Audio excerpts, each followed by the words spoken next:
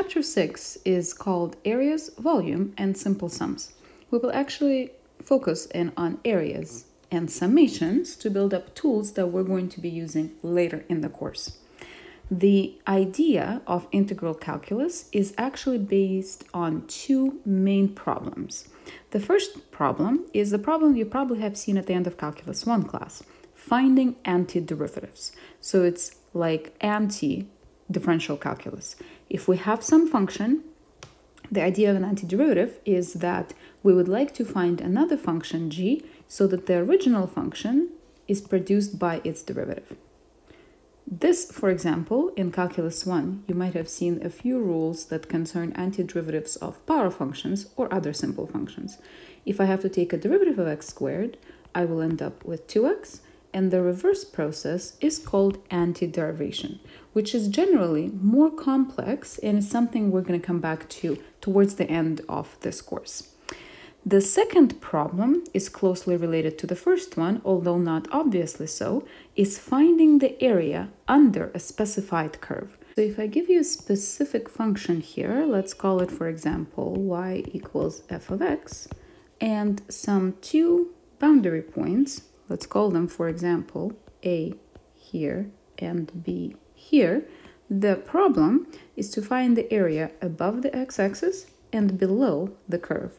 So the area that is shaded in purple here. In this course, we will focus in on problem 2 first and then come back to discuss how it relates to problem 1 and how the two of them connect together. Now, if we're going to start looking for areas, let's think about some known areas that we already can compute exactly. Think of what is the simplest shape whose area you know as a formula. This is most likely going to be a rectangle. So if I have a rectangle, I can identify the sides, let's call them, for example, A and B, or length and width if you wish, and then the formula for the area is A times B. This is the simplest area formula, and that is because it actually comes directly from the meaning of multiplication. If I think of B as B units of some length, and I think of A as A units of the same length, so let's pretend that all of my divisions here are equal, then if I split this up into a grid, A times B is exactly the number of the little squares that get produced. The next simplest shape is likely going to be a triangle. The formula that we are all probably quite familiar with is half base times height, where the base is one side and the height is going to be a perpendicular dropped from the opposite vertex. These two formulas and these two areas are in fact very related. What we can do to see that clearer is to place this triangle inside a bigger rectangle. And then what you notice is the area of my bigger rectangle is base times this height, because this is the same as the side here. And this triangle occupies exactly half of my bigger rectangle. You can see that by realizing that this little triangle is the same as this one. So there's two of them here. And this little triangle is the same as this one. So there's two of them there. So these two pieces that we do not care to include in area are exactly equal to the two pieces of our triangle. Therefore, the area of the triangle is exactly half of the area of the bigger rectangle. This is how we can derive an area for a triangle. What about more complicated figures? So, for example, what about a hexagon? The hexagon has 6 sides. So here, let's draw a regular one, or at least somewhat of a regular looking one, with equal sides. Let's pretend that these are all equal. I can't really draw all that well freehand here. How can we compute the area of this figure if the only two other figures we're working with are rectangle and triangle?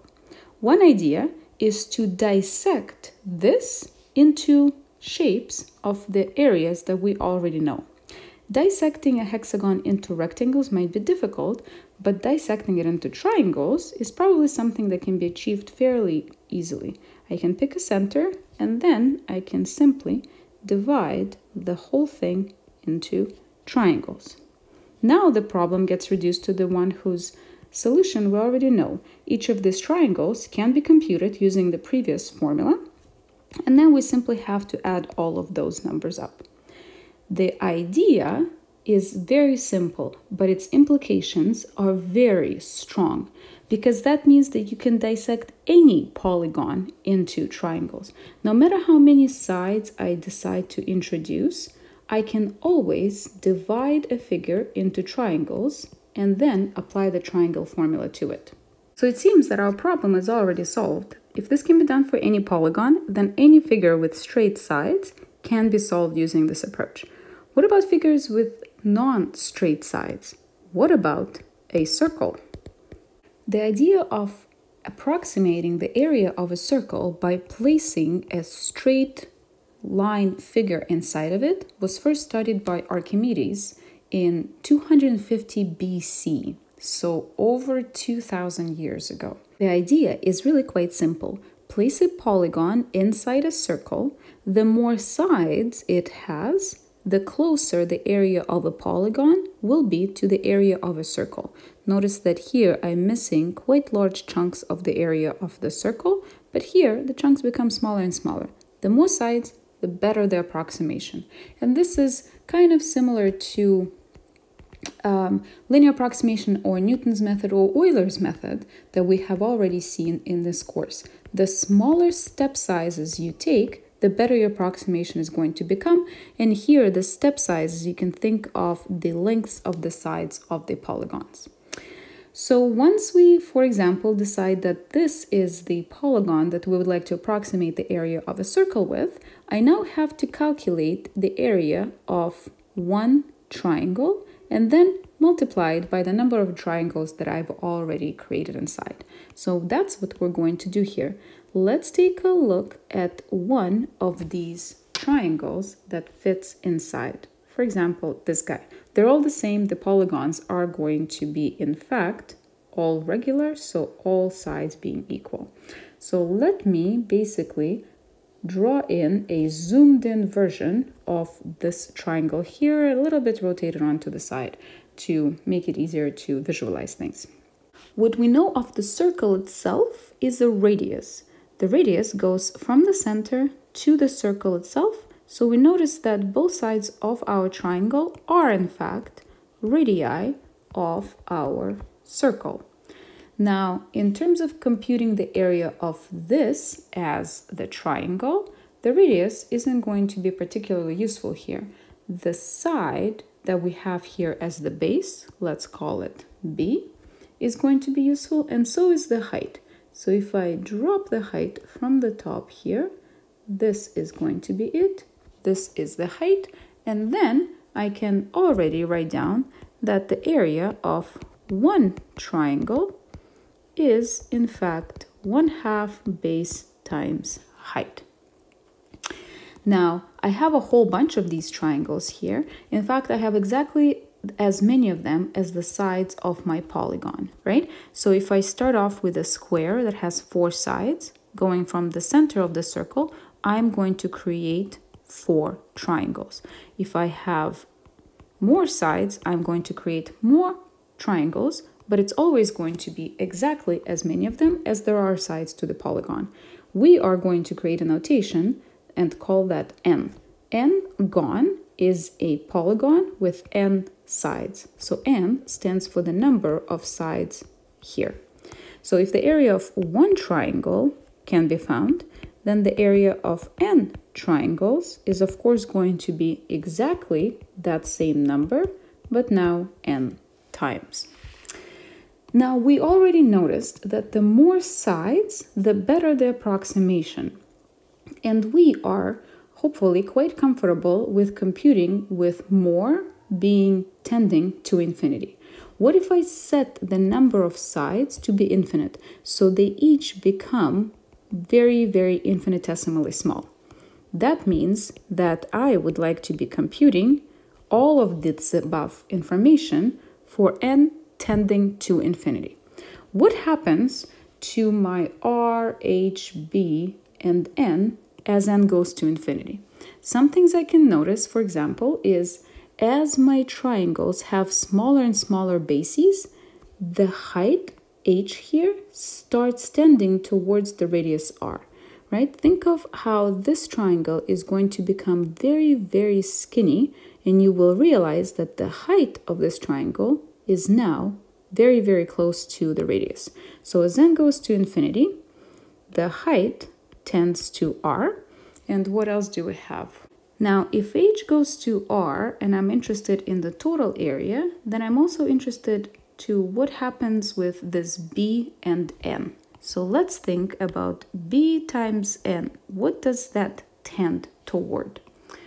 B was the length of the base, which means the length of each one of these triangles, and n was the number of these triangles. As these lengths become shorter and shorter and shorter, they start approximating the circle more and more and more. And adding all of them up will mean that I'm actually approaching the circumference of the circle. The circumference of the circle is 2 pi r. So now what I'm going to do is substitute both of these into the calculations for the area of my n triangles and recognize that the entire area of the circle in fact approaches or equals to the area of n triangles as n tends to infinity. Now, what is that going to be? So let's see. This h tends towards r, and this b and n together, as we've just discovered, tend toward 2 pi r. So altogether, I'm going to have 1/2 times 2 pi r for b and n times r for h. 1/2 times 2 pi r, that comes from b times n, times r for h. And what do we have? I notice that my 2's can, of course, cancel out. And I can combine my two r's together. Pi times r is altogether pi r squared. Isn't this amazing? We can derive the well-known area of the circle formula that has always been given to us as unquestionable truth by just thinking about fitting polygons inside the circle with more sides for better approximation. This is in fact a very powerful idea. We will use a very similar approach to calculate areas under curves by making intervals. We're going to consider them small enough that the stop is basically a straight line, and therefore the shape produced under the curve is in fact a little rectangle. Now, before we do this in more generality, we also will need to develop better notation to deal with more complex figures. The first one of them is a notion of a sequence. A sequence, simply put, is a set of numbers written in a row. So I can have, for example, 1, 2, 3, 4, 5. This is a sequence, probably a sequence that gets used a little too often in people's passwords. I can also have a sequence, for example, 1, 2, 3, 4, 5, ... where the ... signifies that whatever pattern I have at the beginning of the sequence carries on forward. The first sequence here is what we would call finite because it ends. It only has 5 pieces to it, 5 numbers. And the second one is what we would call infinite because it goes on forever. Now, sequence in general is just a set of numbers. Sequences we will always consider and be interested in are the ones that have a pattern to them. And this is something we're going to discuss on the next slide. Now, normally, you have to include enough numbers to be able to, in fact, understand what that pattern is. So if I write down 3 and 6, ... what do you think the next number in the sequence is going to be? Is it going to be maybe a 12? Maybe I'm multiplying by 2 to get from 3 to 6, from 6 to 12. Or maybe I am adding a 3 every time. That way, the next term in the sequence has to be a 9. That's not clear. So if we are going to use this dot dot dot notation because we cannot write infinitely many numbers, we gotta do so carefully in order for the pattern of the sequence to become obvious. Now, the sequences that we're going to work with, a lot of them will have specific numbers, but some of them will be defined in more generality. A1, A2, A3, and so on. These are called terms. Every number in the sequence is called a term. So more generally, if I label them with variables, each one of these will be called a term. So let's label that. This whole thing is a term. And the subscript on it is called an index. The subscript, notice, always starts at 1 and actually tells us which term in the sequence we're at. So for this sequence, for example, if I assume 12 is the next number, 6 will be the term in the sequence and its index will be 2 because it's the second term in this entire sequence. This is all of the actual terminology we're going to need. What we're going to work with next is arranging or being able to write down explicit or general formulas for sequence that basically shows us what a pattern is. We would like to come up with a way to describe the kth term in the sequence, so the kth number, as some function of that position k. Before we go in one of the directions, let's discuss the simplest one. So if I give you a formula, how can we understand that? Coming up with formulas is much harder than being able to translate them into numbers. So what this formula is saying is that the kth term of the sequence is always computed as 1 over k.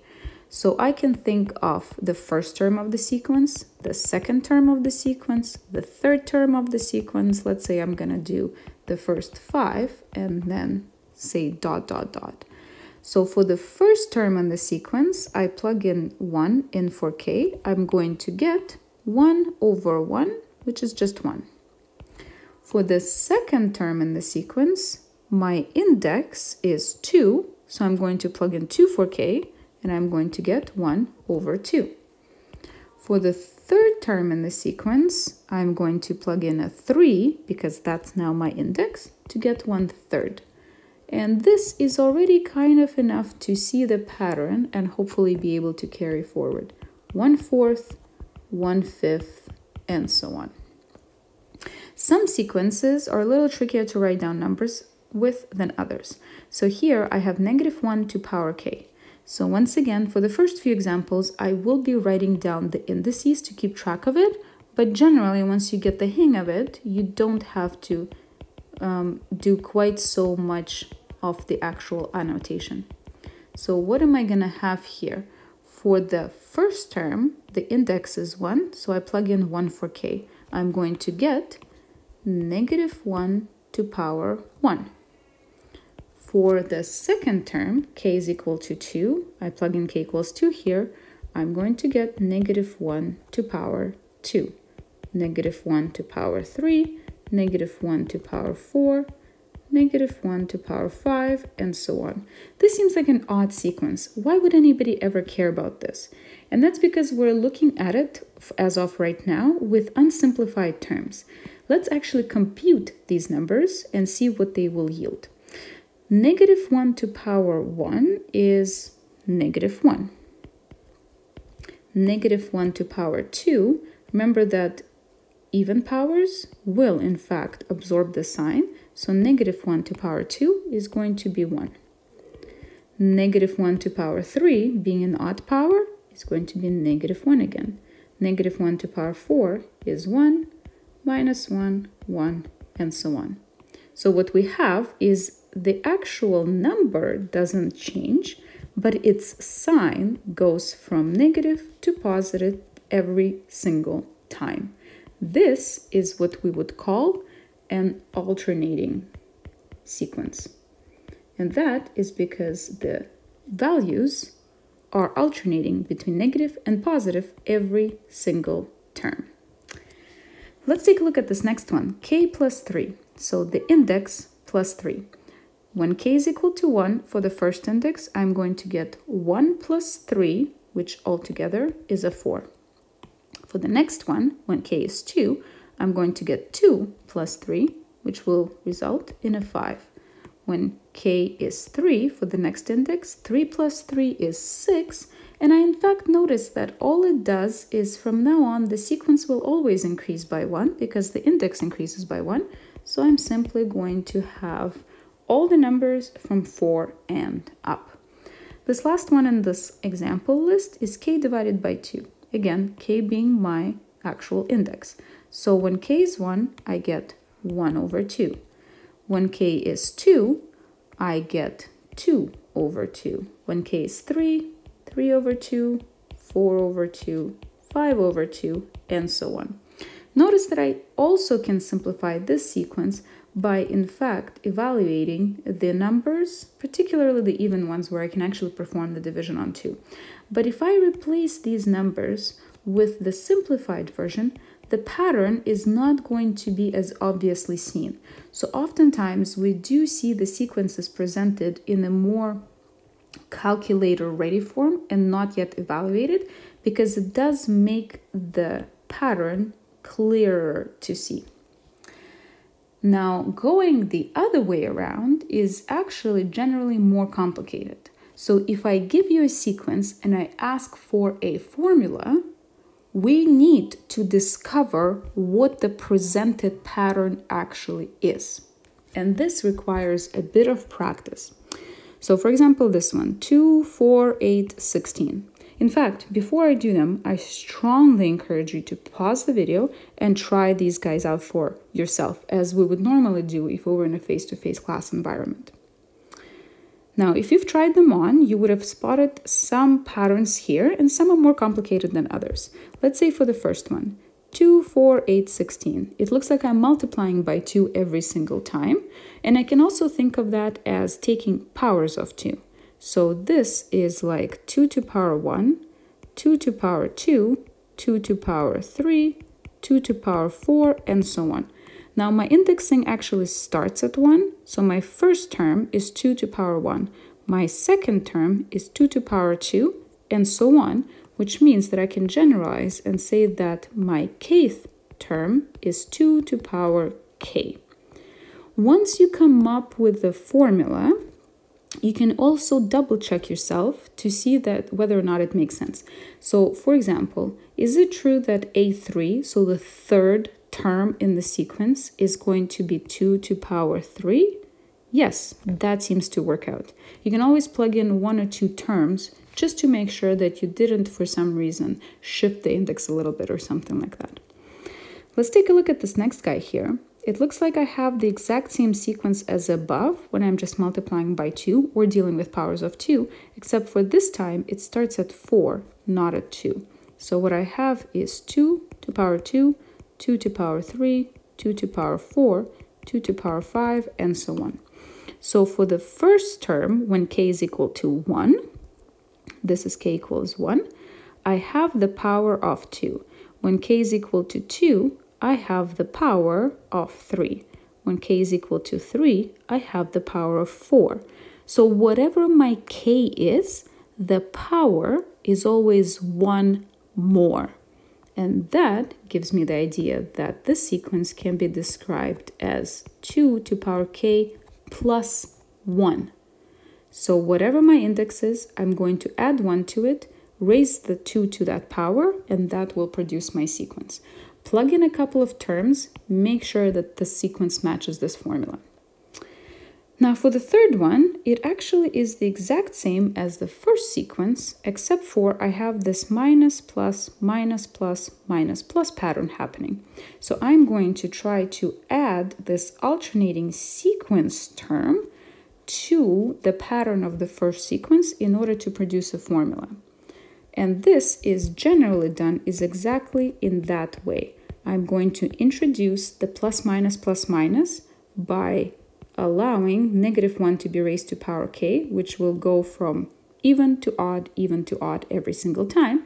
And then the pattern for the numbers themselves is exactly like the one in the first example. So this is just going to be 2 to power k.